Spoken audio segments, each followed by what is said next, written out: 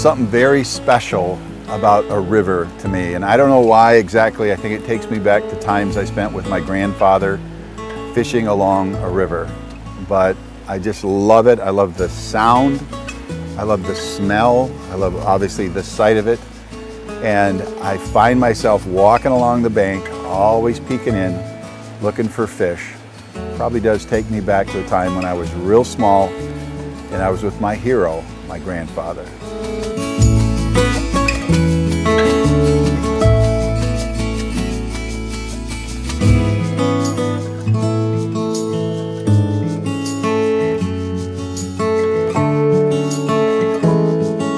Once everybody got awake and moving around, it was really cool to sit down with my buddies T-Ray and Jay and have a morning meditation.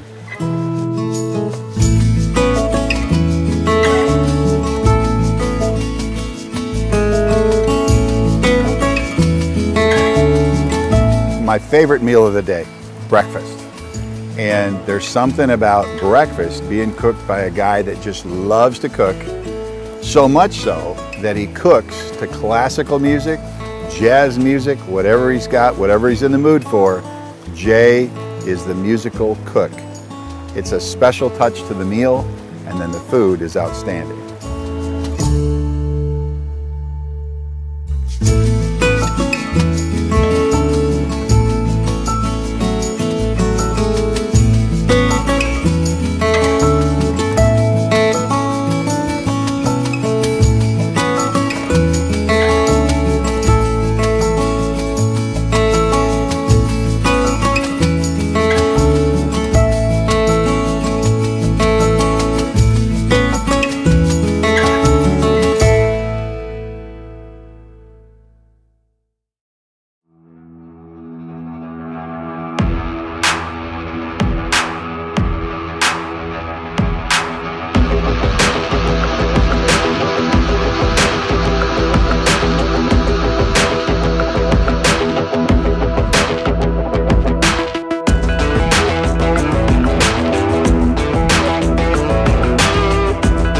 Today we're heading back to one of my favorite spots in the whole world called Moose Meadow, and it's where we fish for reds.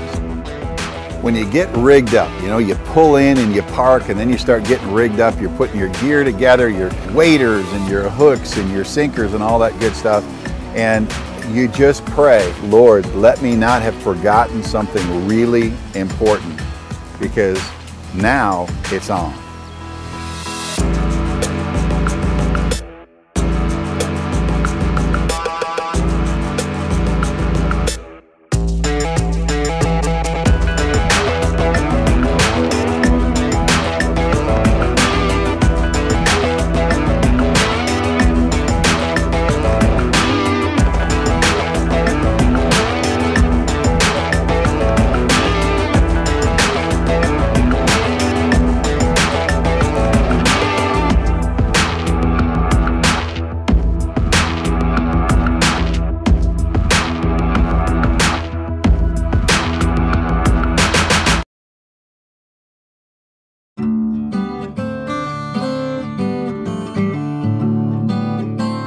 Talking about courage, and remember, the opposite of courage is not fear, it's cowardice. Fear is something that men of God have to deal with.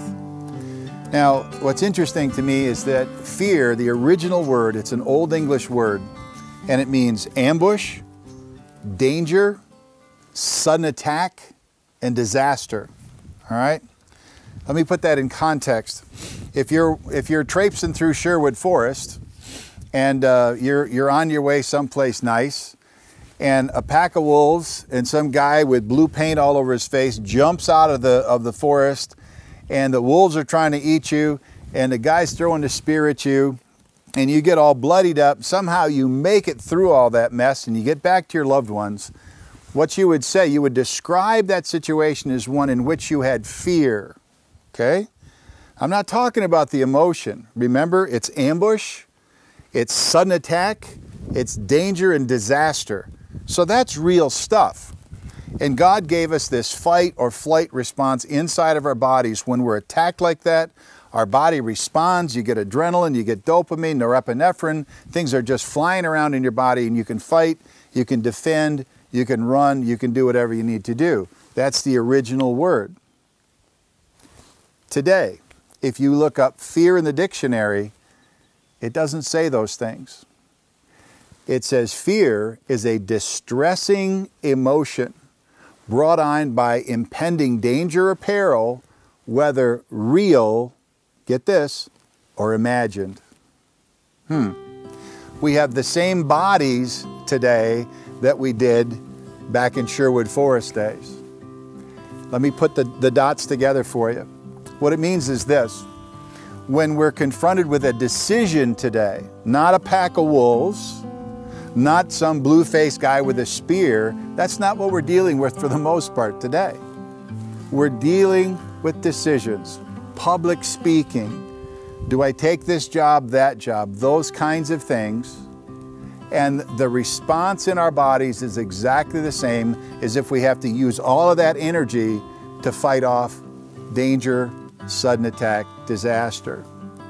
And unfortunately, what's happening to men of God today is that we're being stressed because we've become afraid of the wrong things. We've become afraid of things we have no need to fear. God said, I will always be with you. I will never leave you nor forsake you. He said, be alert, seize the moments. And so we're walking around all stressed out, feeling horrible because we're not overcoming those fears. Now, there are a few things that we should be afraid of. I don't run across traffic with my eyes closed. I'm afraid to do that. That's wisdom. I'm afraid to bet my house on the roll of the dice or flip a coin. I'm not going to do that. That would be stupid, okay? Now, that's more wisdom, but we can call that fear. So there are a few healthy fears. So I'm not encouraging anybody to do anything that's dangerous to yourself without reason.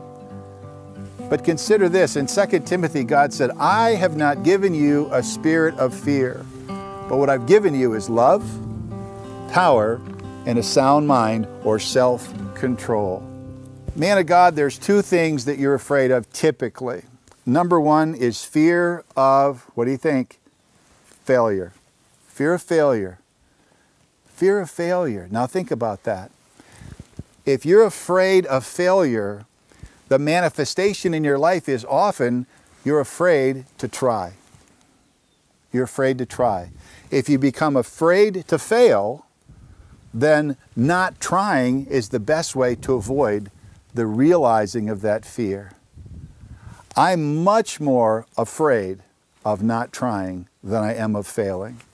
I'd much rather try and fail than be somebody on the sidelines that's watching everybody else trying to make something good happen in this world. The other fear we often struggle with, we just call it fear of man. Fear of man. What will other people think? This often affects young guys. I'm so afraid of what other people will think. My hair's got to be perfect. I've got to dress just right. What if I say the wrong thing? Throw that junk in the ocean. Be the best you can be, and don't be afraid of what other people are going to think. I don't go out of my way to offend people. I really don't. But if my being me offends, if my being a man of God offends somebody, tough. They'll have to deal with that. I'm not afraid of what somebody else thinks about me. Interestingly, research shows that we were born with two innate fears: loud noises and falling. So if we're born with those two, where do the rest of them come from? We learn them. We learn them. We learn to be afraid of things. We try in school, we do a little public speaking in school.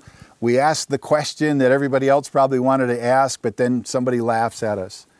We tried and failed at something, and all of a sudden we start building up this box of fears, and we're carrying this stupid thing around with us. Dump the box. Dump the box. There are very few things we really need to be afraid of, and we need courage to overcome those fears. But you walk around with too many fears in your box, and pretty soon you stop trying, you'll stop reaching. God will call you to something important and you'll say no because you will doubt yourself instead of putting your confidence in Him. Irrational fear is your best guess about the worst case scenario of something that could, maybe, might happen in the future. Come on. Stop wasting your time working through in your mind what's not going to work, and let's start trusting God. Let's start saying yes to those things that He puts in there. Well, what if it's me? What if it's not God? What if it's just my idea? If it's a good idea, go do it. And if you fail, you at least tried. Well, what will people think? Who cares? It's you and God. It's you, your family, and God. It's you, your close friends, and God. That's it. Everybody else can just go do their own thing. Let's start believing God. Let's go past our fears. Let's pursue some great things. I can tell you my own story with this. I experienced some of this myself back in '94. I went through a period of burnout. And there were two things I didn't want to do after going through burnout. I didn't want to do public speaking, and I didn't want to do travel. Well, God opened the door, and yes, we are in Alaska, so we're going to get a little rain, but we can hang in there. God opened the door for me to travel to Africa. I ended up doing a project for the president of the nation of Benin. And through it all, I had to overcome burnout and public speaking and travel. It was a real challenge, but I'm so glad that I did. We can overcome anything from the past that's hurt us. We can overcome those challenges if we just try. I don't want you to be bound any longer by anything in the past. You can overcome your fears, you can have courage, and by doing so, you'll walk through the doors that God has for you, and your life will be changed, and the lives of those around you.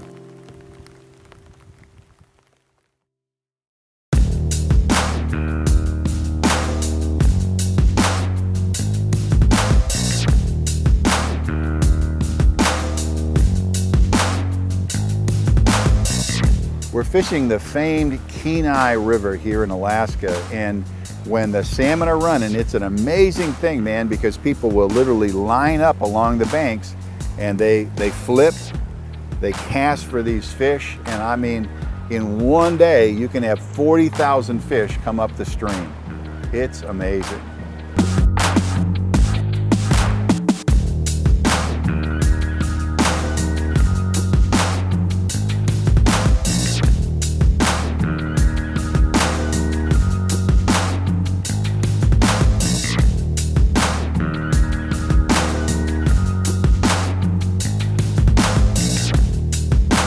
There's a lot of respect from fisherman to fisherman and fisherwoman to fisherman. So meeting some great people here. The technique we're using is flipping, where it's not a long cast, it's just a flip, and the salmon are swimming up the stream. And the great hope is that as your line tightens, they swim into your line, you set the hook, and then it's on. But these are red salmon. They're gonna run, 8, 10, 12 pounds. And in this current, as you can see, it is a riot. So we're gonna get after it. We're gonna catch a few today and see what the Lord brings.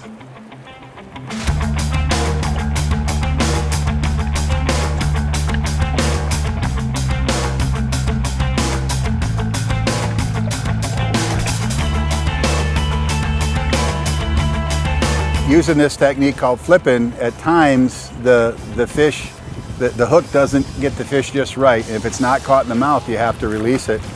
And it's the craziest thing, because if you hook a fish anywhere other than in the mouth, it's like trying to pull in a board. It's pretty exciting. And as you can see, these fish can hit any time. There's one now. Let's go see if we can help get this fish netted.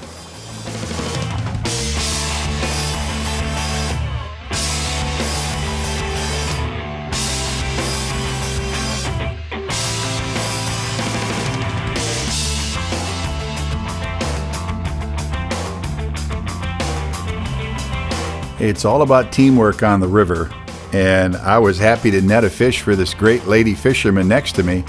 I think she could outfish most of the guys on the stream. What a riot.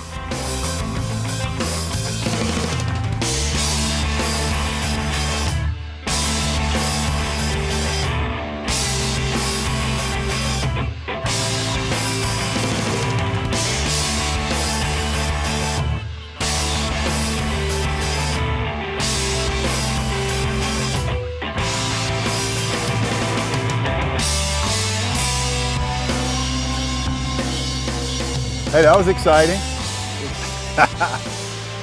Well, Kenai River in Alaska. What a beautiful, beautiful thing. Fishing with your friends ain't nothing like it. It makes all the difference in the world. It's fun to catch a fish, but if you get to do it with your buddies, it's a beautiful thing. One more.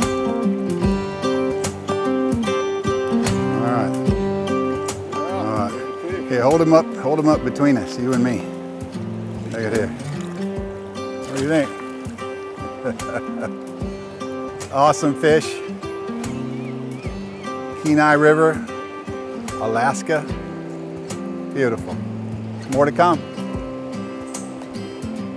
Thanks, brother.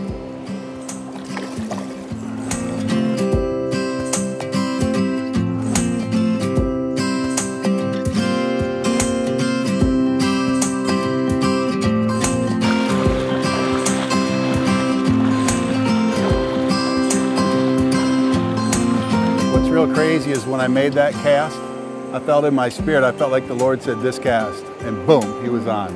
That was awesome. That was a faith builder right there, man. Like he told Peter, said, hey Peter, go down to the shore, cast your line. What happened? He got a fish. This is biblical, guys. We're fishing.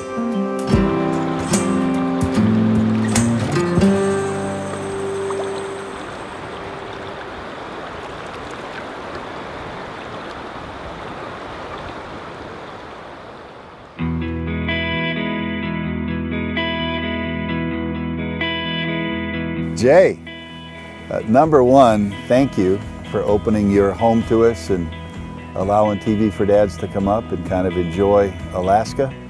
But got to get to know you a little bit. Our people are going to want to know who's this cool guy. So tell me a little bit about Alaska. What is it you like about this place? What does it mean to you? Well, Brian, Alaska, I don't like it. I actually love it. It's a childhood fantasy to come up to Alaska and enjoy the outdoors. To be outdoors, to be a part of it in the soil, in the water, in the weather, in the elements and climate, just to enjoy this great land. It's the last frontier. What I find is men around the world always hear about Alaska, and they hear that buzzword Alaska, and it just sets them off. It just charges them up like Alaska. There's just nothing like Alaska. And so it caught me as well 30 some years ago, and I just love this land and love the people of Alaska. 30 years ago, 30 some years ago. 30 some years ago. Wow. 35, 38 years ago. No kidding. Yep. Wow, so you were just a child then. You were just a babe. Just a teenager, 17, 18, when I moved here. Good for you. Yeah. Oh, that's wonderful. And how does this place impact your family? I know your family is around here a lot. What does this mean to your family? I guess one time someone asked me, Brian, what's your resume, Nepper? And I said, well, my resume is my family. I just love my family, and they know that. That's to my heart and soul, and that's the core of who I am, is who my family is. Show me your friends, I'll show you your future. Show me your family, you know, and I'll tell you what you've done the last 30 some years of your life by showing me your family. It's good.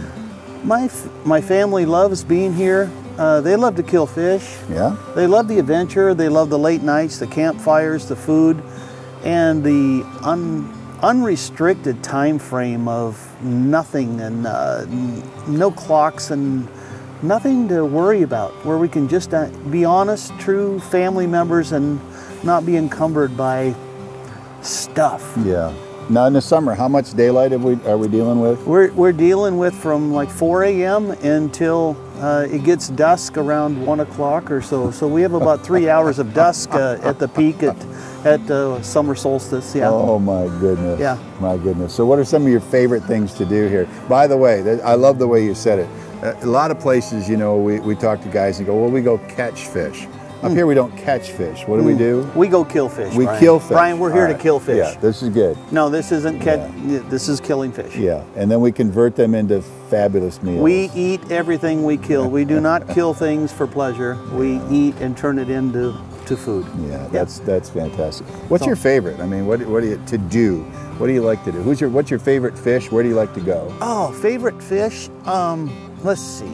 Silver salmon fishing in Seward is a kick. They like you fished for silvers. They dance on top of the water. Up they go. Halibut fishing is always a challenge. You don't know if it's 10 pounds or 110 or 210. Yeah. It's exciting. But my all-time favorite is fishing for sockeye salmon.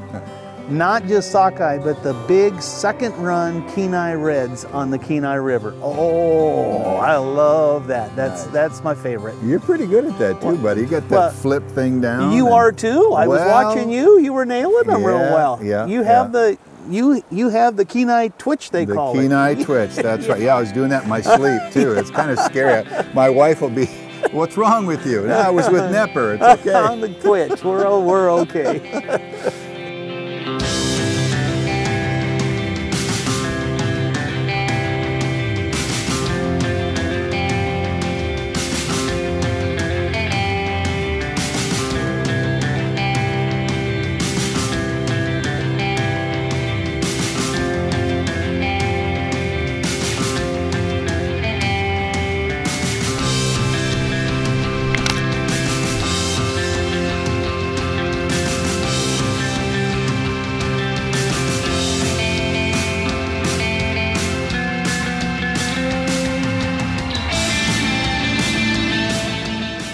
This is what life's about right here. Catching fish, Kenai River, Alaska with two buddies.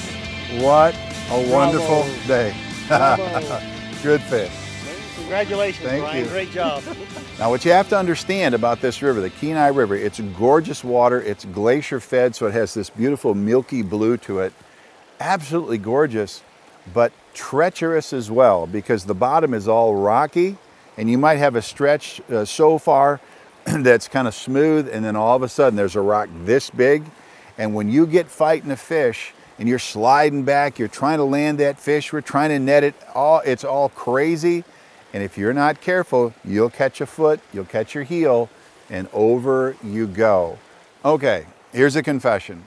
I find it really funny when people fall down, especially in the Kenai, fishing for these reds.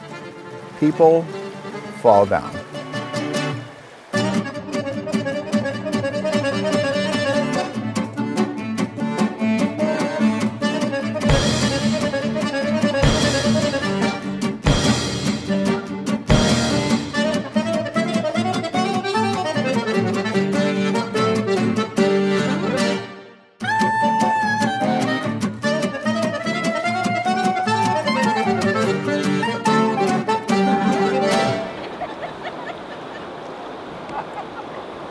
That's a scratch. That not even a cut.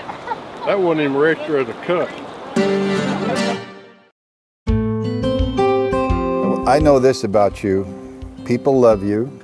They respect you. And I love to be around your kids when they're around you, because I see an admiration that they have. So you've done well, and you've raised this next generation to love God's creation, to love other people, to serve other people.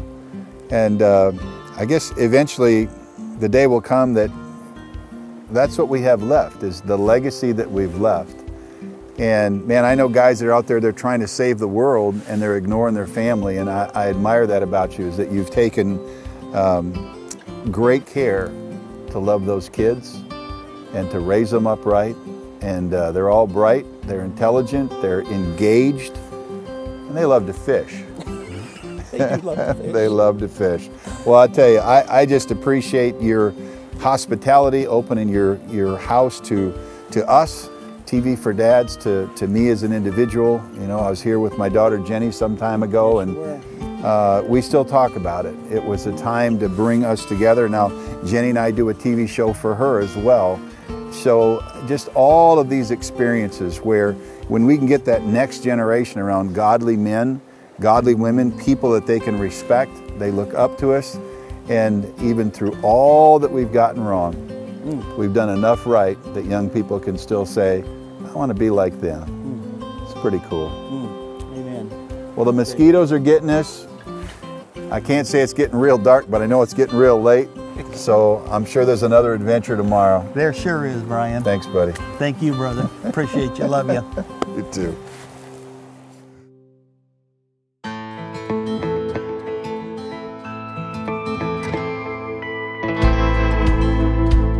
Well, I sure do like this place. This is the second time I've been here. It's one of those rare places where I just lose all track of time. It's amazing.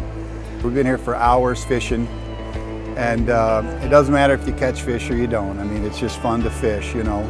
But just to be out here in the beauty and the water and the trees and the birds and everything, it was a great day. Well, we just finished our time at Moose Meadow. How you guys feel? Tired. Tired is a word for you? Yeah, wet. And wet? Cold. And cold. Mr. T-Ray, how about you? Oh, I'm gratified, actually. You're gratified. Thankful. Well, it was a wonderful time. We did catch a few. So now we're going to attempt to hold these up for you. But you got to look quick because we're exhausted. I can't get my Moose Meadow, Alaska. What a time. Oh. What a time. We had a special dinner tonight for my dear friend, the Burketts, T-Ray and his wife, Sandra. And it was their 39th anniversary. I really like that. I appreciate commitment. That's part of a godly man's heritage, is commitment. And here's a couple that's remained committed to one another for 39 years.